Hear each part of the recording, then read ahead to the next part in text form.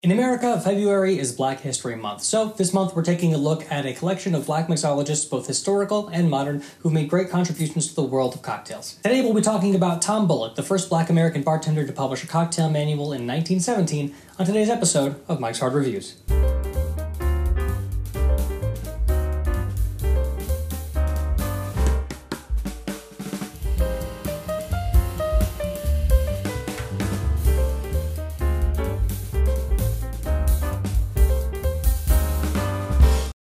Hey there, ho there, my name is Michael. Welcome back to Mike's Hard Reviews. It's lovely to have you all here today. I'm a bartender and mixologist from Kalamazoo, Michigan, and we're going to talk about Tom Bullock, one of the first major cocktail authors, and in fact, the first black American author to publish a cocktail manual. Before we get to his cocktail manual, though, I want to take a step back and look at Tom Bullock, his life, where he was raised, and how that plays a role in him becoming a major, in fact, one of the most popular bartenders pre-prohibition. Thomas Bullock was born on October 18, 1872, to his mother Jenny and father Thomas, who would become the oldest of three siblings, himself, Lena, and Clarence. The family was based out of Louisville, Kentucky, which is kind of fitting because Thomas's father was a former Union soldier, and during the Civil War, the city of Louisville was a very prominent stronghold for Union forces. The fact that this is where the family is based actually plays a significant role in Thomas's ability to become a member of the hospitality industry, and specifically a bartender. There's a lot of sort of intersectional history here that makes that possible, but allow me to try to explain it as best as I can. Post-Civil War, when Reformation kicks in,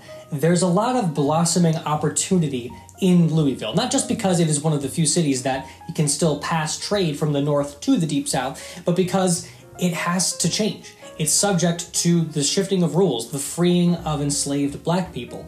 And as a result, there's a lot of blossoming industry that has to be managed. And because black people can now work in positions that they previously couldn't, there's a lot of opportunity for them to take a hold. You see, black people weren't really allowed to be bartenders back in the day.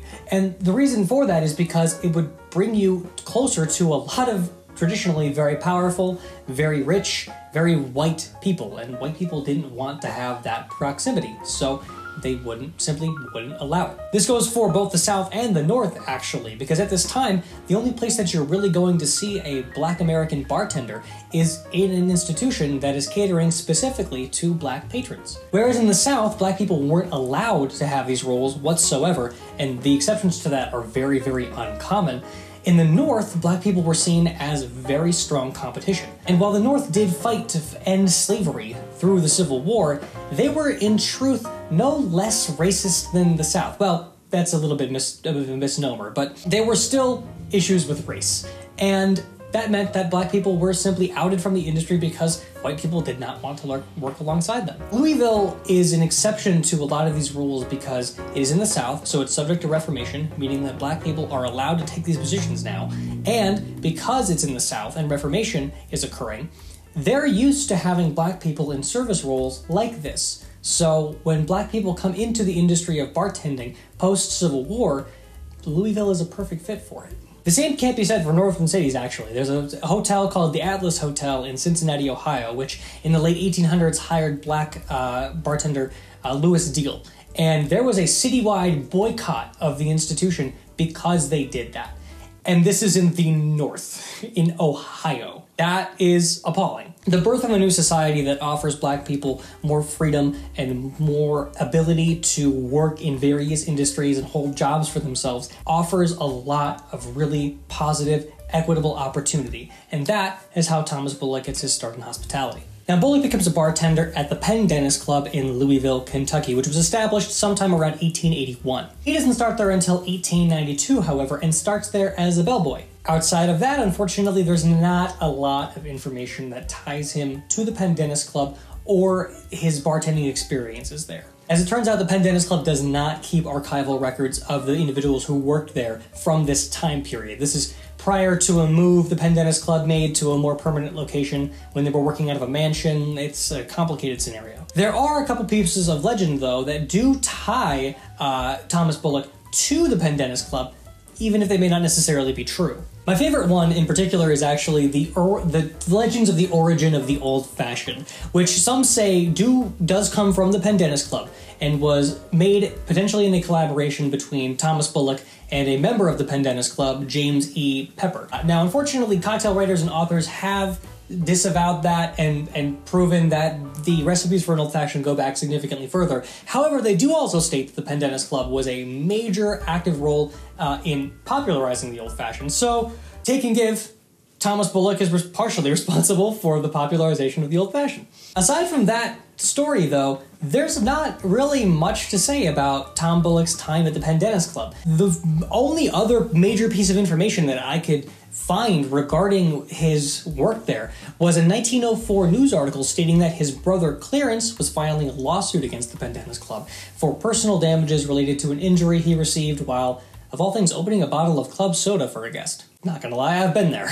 While that may not have necessarily been the reason that he did leave, sometime around 1904, Thomas does leave the Pendennis Club and instead goes to work at the Kenton Club, which was a very short-lived club opened in a rivalry with Pendennis because a couple of businessmen didn't get their way and weren't allowed into the Pendennis Club. That's a stupid fucking reason to open a club, dude. Thomas did bartend there, though, for some time. Unfortunately, the Kenton Club does not have any major records keeping regarding it. It is mentioned in a couple of news articles and, I guess, private listings in newspapers of the time, but there's no website, no archival information, no history. So unfortunately, we don't really know how long he was there for or what he accomplished while he was at the Kenton Club. From that point on, Tom does a little bit of bouncing around, and in fact begins to work in the bar car of a railway line sometime around probably 1906, maybe? It's hard to put a date on any of these things because there's not a good record of when these changes occurred. These things weren't very well cataloged back in the day, and it becomes difficult to follow. We do know, though, that he was working in the bar car on the railway line, and at the time was living out of Cincinnati with his brother Clarence. There's also some mention that at this time he may have gone to Chicago to do some bartending work, but I could find no mention of where specifically Thomas was working at the time, if he did do any work in Chicago. Regardless of what he was doing between his time at the Pendennis Club and his following actions, leaving Chicago, leaving Cincinnati, he ends up settling in St. Louis, Missouri, where he lived with his widowed mother and began to work at the St. Louis Country Club. Now, the St. Louis Country Club is a big part of what made Tom Bullock famous. Not necessarily that they're the reason he was highlighted, but rather this was where he did some of his best work. And I want to do a quick aside and mention that in my research I discovered that the St. Louis Country Club is a horribly anti-Semitic, racist society of golfers who intentionally left the East Coast official national golfing teams because they would not allow black members into their groups. They are associated with the WASP Society, which stands for the White Anglo-Saxon Protestant Society, essentially an extension of the KKK. They're bad people. Don't put any favor on them in the act of making Tom famous. He's famous for his own reasons, and let me tell you exactly how that's happened. Thomas starts to work at the St. Louis Country Club after moving to St. Louis to live with his mother. And while he's there, he meets a lot of really important people and gives them some of the best service that they've ever had.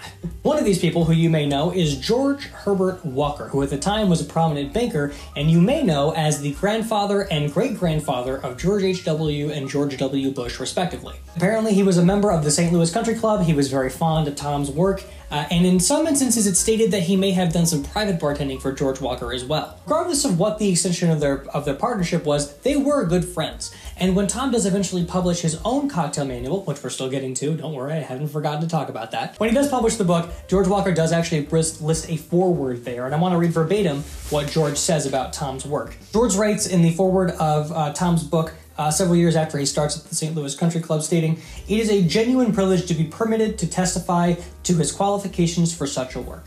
They're close. They're close friends, and that connection is part of a list of accolades that prove Tom's effort and excellence at barcraft.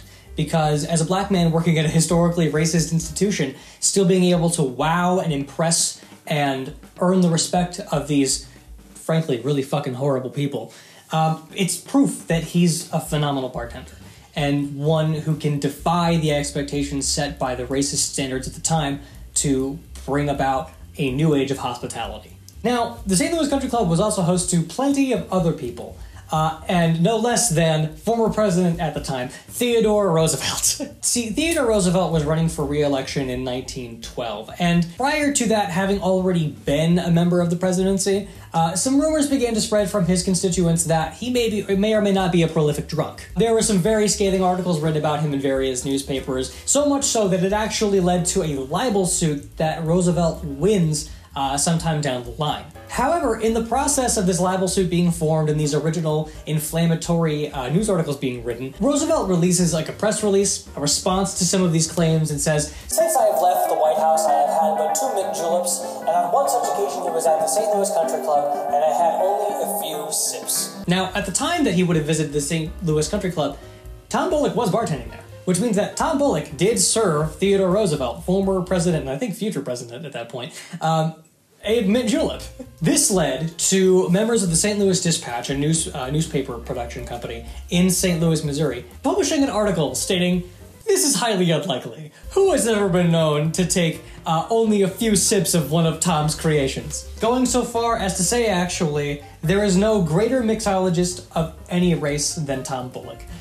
So, needless to say, people stood the fuck up for this guy. He was respected. And that respect, that level of saying, hey, no, come on, this we're cracking a joke here. This is an opinion article, but in truth, this guy is phenomenal. There's no way you only took 2 sips of that. Those articles brought Tom to the forefront of a major news event.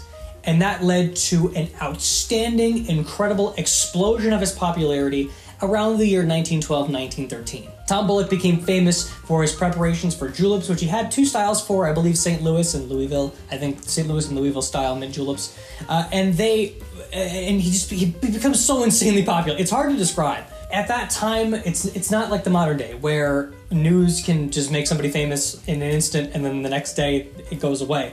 No, he's highlighted to the top highest tier of mixologists, up there with people like Henry Craddock and I suppose David Embry from the 40s, you know. This makes him a celebrity of the mixology world. This fame brings him a lot of attention, a lot of support, a lot of respect, and leads to him publishing his cocktail manual, known as the Ideal Bartender, which was released in 1917. There's not a lot of written information about how this book was perceived when it was initially released, but a lot of cocktail historians, including David Wunderich and Greg Boehm, who's the owner of Cocktail Kingdom, they state that this book is a perfect example of a pre-prohibition cocktail book because it comes right at the end of the period that we label as the pre-prohibition, being released in 1917, just 3 years before prohibition hit, meaning that it is not only very, very good at discerning what people liked to drink right before prohibition hit, but also being one of the last cocktail books to be released in that time period, and therefore one of the most accurate to the tastes of people who were drinking right smack dab at the beginning of Prohibition. It's a wonderful historical text, something that can be referred to in encyclopedic ways, and in the modern day is truthfully one of the great works of cocktail mixological art. Now, the book gets released in 1917, it's a success, and then 1920 hits and Prohibition is officially passed in national law, amended into the Constitution as the 18th Amendment. At that time, a lot of bartenders end up leaving the country to continue their practice. Some of them stop practicing bartending and come back once Prohibition is repealed. Tom Bullock's history with it is actually a little bit unknown. Tom does maintain his employment at the St. Louis Country Club, but he is now labeled as a laborer or butler, and there's no good record of what exactly he was doing. So some authors attest that he did stop bartending, but others state that it's entirely possible that he would have continued. Unfortunately, from that point, Tom Bullock disappears from the public record. As early as 1927, there's not any mention of him in any form of public record anywhere. So whether or not he was continuing his bartending overseas or someplace, a speakeasy, there's no way to know, unfortunately. He disappears from the record and we don't know what happened. Unfortunately, that leaves us with the knowledge, essentially, that he died at some point. Most likely in 1964. And that's all she wrote. It's really a shame that somebody would hit such incredible fame and do such an amazing thing, releasing a book so unique and so important right before Prohibition hits, and it kind of wipes them off the face of the planet. It's a real shame, actually. Now, despite the fact that Tom Bullock does go from this point of incredible fame to incredible, I guess, nobodyism, he is still regarded as one of the major names in the mixological community, and thanks largely in part to the cocktail renaissance that spent a lot of time trudging up old records and old cocktail books and remembering names and specs and charting things, he is still well respected as a member of the mixological community today, especially now that we are going back and rectifying a lot of the racial injustices that exist in the world of mixology, which has historically been not only run by men, but specifically white, cis, het men. And to give Tom Bullock his fair share in the spotlight is a phenomenal thing that is becoming increasingly more common. There's a location in St. Louis called the Planter's House, which is like a bar and restaurant. They actually have a Bullock room named in his honor. In 2013, Duce established a Excellence in Service Award for the area of Washington, D.C., in Bullock's name, obviously, for esteemed service. And then now, even in Kalamazoo, there's a location called Dabney & Co., who I've discussed previously when we talked about John Dabney. They themselves actually released a bunch of information about Tom Bullock and gave respect to him through some of their services, and I think they had a cocktail special featuring some of his work, or at least they were spreading his information and his legacy. He's been maintained in the modern day with the same amount of respect that he should have been maintained back in the late 1920s, where people still spoke his name, and people still regarded him with great excellence, because that's what he was. Excellent. So that's the story of Tom Bullock, one of the best, most popular, most influential bartenders from the period that existed right before Prohibition, and who managed to catalog the tastes of the people in a way very few have, with great accuracy and with great esteem. And it's honestly an honor to have learned about them, because so few names deserve so much respect. And it's really great to see respect and the name of a black mixologist being maintained. As far as cocktails go, there doesn't really seem to be one in particular that, aside from mint juleps, I suppose, that Tom was really well known for. There's not really a single staple cocktail that was like his invention, his thing, something that people knew him for. David Wonderich does talk about him inventing what he says is a variation on a gimlet called a stone sour.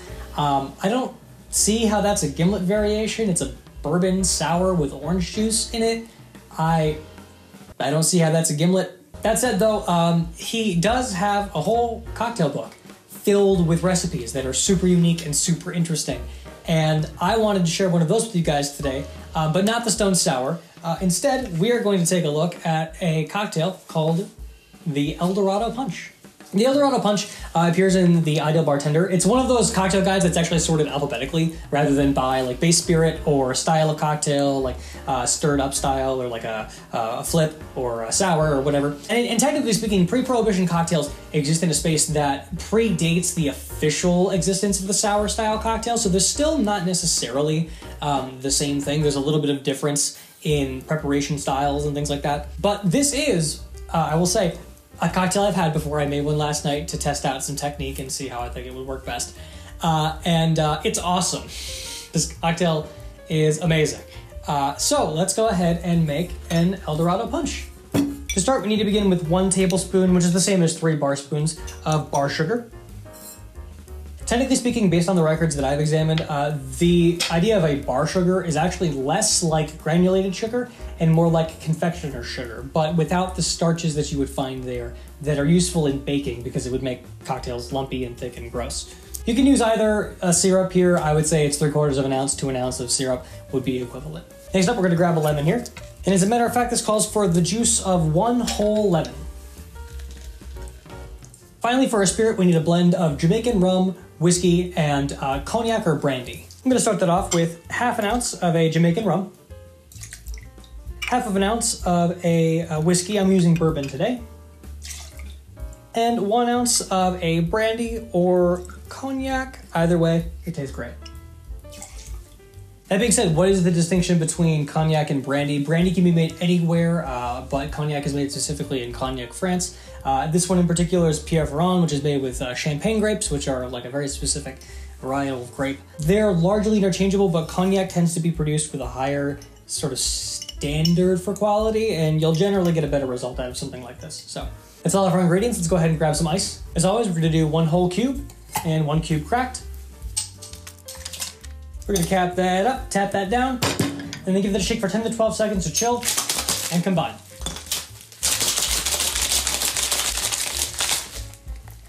To serve this, I'm gonna grab a lowball glass. We're gonna go ahead and fill that up with some ice. We'll uncap our cocktail shaker and double strain that in.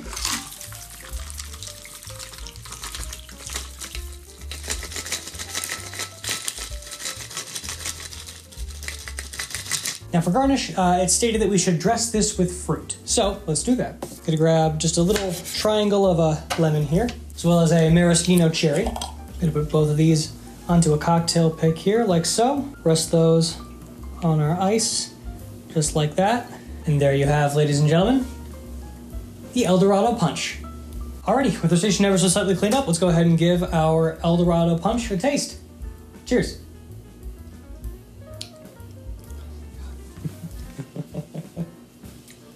Every sip of that is like drinking liquid gold. Now see why you call it the El Dorado Punch. It's gold in color, and it is liquid gold to your mouth. This is the best thing ever. It's a really well-balanced drink.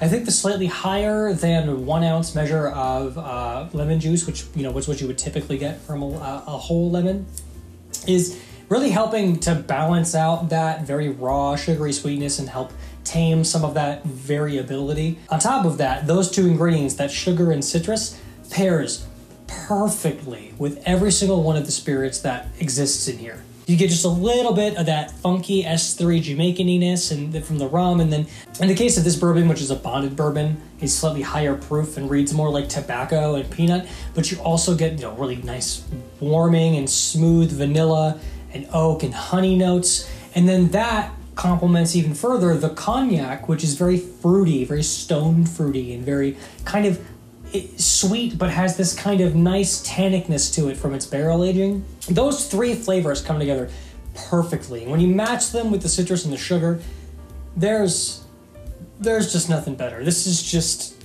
so perfectly executed. Oh my God. This is like a combination of flavors that you've never really experienced together before. I feel like there's no cocktail that perfectly exemplifies this in any similar way. Like, I can't think of a cocktail that comes even remotely close to this. That kind of unfamiliarity is so refreshing and interesting, and it tastes so good because it's not like anything you've had before, and that's what makes it truly worth trying. It definitely opens up a lot of the wood impact of the spirits. There's this kind of very loud tannic note right at the start, but that weans away very quickly as the citrus and the sugar come up behind it and give it this nice bright acidity, but a balanced acidity at that allows those spirits to sort of flesh themselves out, and you just get this mosaic of flavors that are weaving together perfectly but still have those distinguishable parts you're looking for. I can find the vanilla and the honey and the whiskey, and even some of the grain impact of the whiskey actually comes through pretty loudly for me. I get a lot of that. Aside of that, that very particular Jamaican funk is there, but it's had that edge cut off of it, that kind of abrasive edge that a lot of people don't like about Jamaican rum. That's gone. It's replaced with this very pleasant and acid balanced and sweetness balanced, characterful, rich, sugary, burnt caramel molasses flavor with just the right amount of funk to remind you that it's a Jamaican. And that cognac comes in and plays so nicely with the lemon because it's got this kind of like grape, apricot, cherry-like stone fruit flavor to it. And it's got this nice vanilla-ness from the aging and a very particular louder oak flavor. I don't find honey as much on cognac as I do oak. And it's just, oh man, it's so good. I don't know how else to say it. This is one of the best cocktails I've ever had in my entire life. It's not even necessarily a masterclass in the crafting of a cocktail. It is a masterclass in the blending of spirits, which is even more difficult. And the fact that it is executed so perfectly means just cheers to you, Mr. Bullock. Holy shit. My God, that is good. Oh my God. This is an amazing cocktail.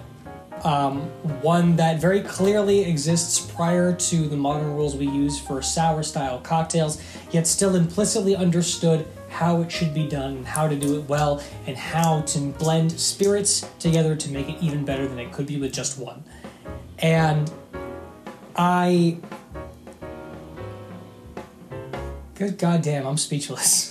The recipe for this is obviously going to be in the description down below, but I'm also going to leave a couple of recipes from the beginning of Ideal Bartender, which is available at a link in the description down below, both for purchase and as part of a digital repository. I've just listed a couple of interesting cocktails that I saw. There's one called the Black Cow that's 2 ounces of cream and a whole bottle of sarsaparilla. And if sarsaparilla was still a thing, I would 100% try that. That sounds so interesting. So check them out. Go down in the description down below, read the life and legacy of Tom Bullock, buy a copy of the Ideal Bartender, and just embrace this person. History was not kind to Mr. Bullock for obvious reasons. Largely in part after 1927, it forgot him, and he doesn't deserve that. Very clearly and plainly, as a person, but also as a mixologist, he is amazing, and we should give respect to him and his creations by ensuring that they never get forgotten. So, for you, Mr. Bullock, cheers. Anyway, that is all that I have for you today. Let's go ahead and read from our book, Crisp Toasts. We left off last time in the adversity section, and I had forgotten that at the time I actually had a quote from Shannon Mustafa, so I kind of cut that off. However, I do remember where we were at. So, today's toast goes as such. Laugh, and the world laughs with you. Weep, and it gives you the laugh anyway. Cheers. Thank you all so much for watching this episode of Mike's Hard Reviews. Hopefully you guys enjoyed it. If you did, go ahead and click that like button down below and subscribe to catch more episodes of the show. But really, I would rather you not do that. Skip over all that shit. Go to the description and read up on Tom Bullock and other similar black mixologists just like him. For example, last year we did a video on John Dabney, who was a former slave who bartended his way out of enslavement and freed his wife with his skill and craft and became a just go watch the video and read up on him as well. Read up on Tom Bullock. Support a black-owned business. Do fucking anything other than subscribe to my white ass, please. You can follow me on my socials. They're on screen. I don't give a shit. Use Black History Month as a means to better yourselves and understand history, and I will see you all in the next episode. Remember to drink responsibly and have a great rest of your day. Cheers.